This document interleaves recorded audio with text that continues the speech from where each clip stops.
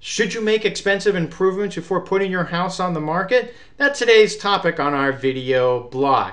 Hi, I'm Scott Himelstein with the Scott Himelstein Group. Before we talk about today's subject, should you make expensive improvements before putting your home for sale?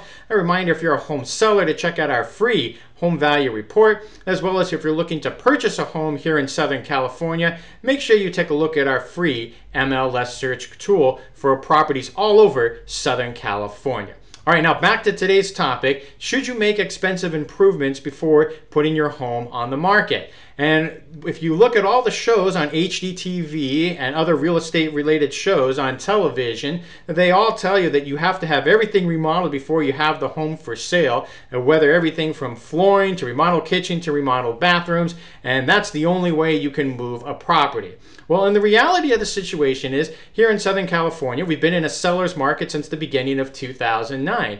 And what you'll find is, really, if you just make small improvements, that you'll typically just be just fine. You'll be able to sell the property. So things like carpet, paint, decluttering, cleaning up things here and there, making a few minor repairs, those are things that should be sufficient enough, because again, we have a shortage of inventory. Even though inventory has increased this spring, there's still a huge demand for buyers because interest rates are hovering around 4%. So as a result, what you're seeing is, if the house is priced correctly, regardless of the condition, the property will sell very quickly and right away. So if we get a lot of clients ask, well, should I remodel the bathroom, or should I completely redo a kitchen, or should I put in hardwood flooring throughout the entire property? And most likely the answer is probably going to be no, but really you should have a real estate professional come to your house and take a look before the home comes on the market to make sure that you get the correct information, so that way you don't put out money